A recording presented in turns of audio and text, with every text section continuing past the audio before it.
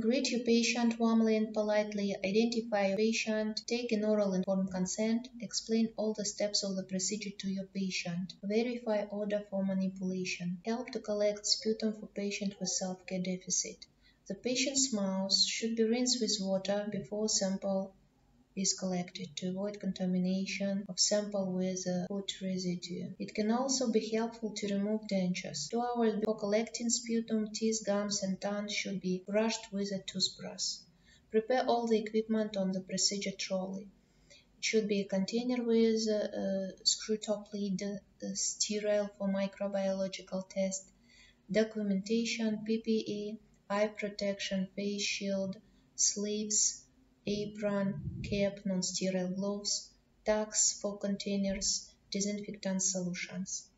Position the patient in an upright position in a chair on the edge of the bed or well supported by pillow in bed. High Fowler position to ensure maximum lung expansion. Give the labeled container to your patient. Tell patient not touch container of any time. Maintain sterility of container and lid. Stand behind your patient. Tell patient to take a deep breath and hold for a few seconds, then breathe out slowly. Repeat the process 3 times. Tell patient to blow out hard during the 3rd blow. It may be helpful to count the blows for your patient. Ask your patient to lift container close on his or her mouth and blow out hard once more. Tell patient to cough directly into the plastic container.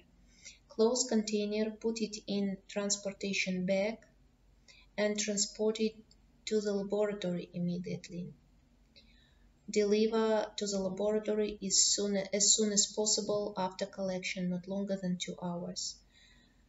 Clean the apron, sleeves, remove gloves in special waste container, perform hand hygiene, register the procedure in the patient's chart.